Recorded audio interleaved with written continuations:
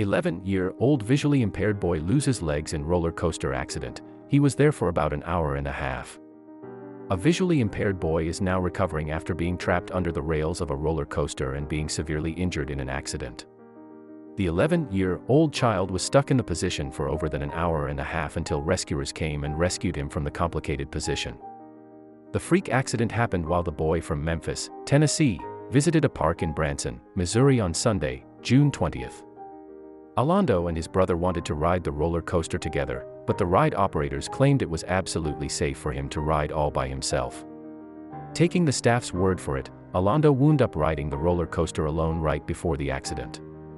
All the kids said the roller coaster stopped, and my grandson, who is vision impaired, got up and proceeded to get off the roller coaster, and the roller coaster restarted backed up, and he fell off and got entrapped under the rails, and he was there for about an hour and a half, said Aalando's grandmother, Aalando Ford, as reported by WREG.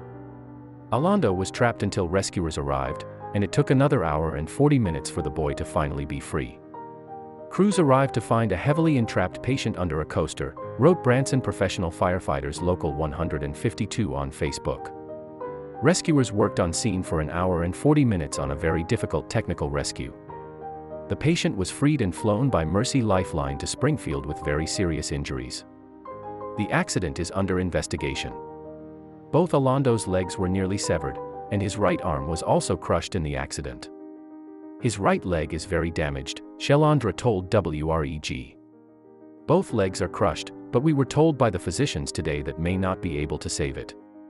We're just trying to get back to Memphis for a second opinion. As her grandson now faces the possibility of losing his legs, Aalando is warning the park staff to be more vigilant as well as accountable for their actions. I don't want to see this happen to anyone else's family. If these rides aren't secure enough for our children, then they shouldn't be available for kids to ride, Aalando said, according to FOX13. As adults, we have to take ownership and be accountable for protecting our kids at these water parks. So far, there have been no previous records of violations for the Branson coaster, but investigations into the incident are still underway. Still yet to receive even a phone call from the park, Aalando said is waiting to hear from the park while her grandson faces a list of surgeries and treatments for his legs. To know an individual almost lost his life there, just a phone to the family, she told WREG.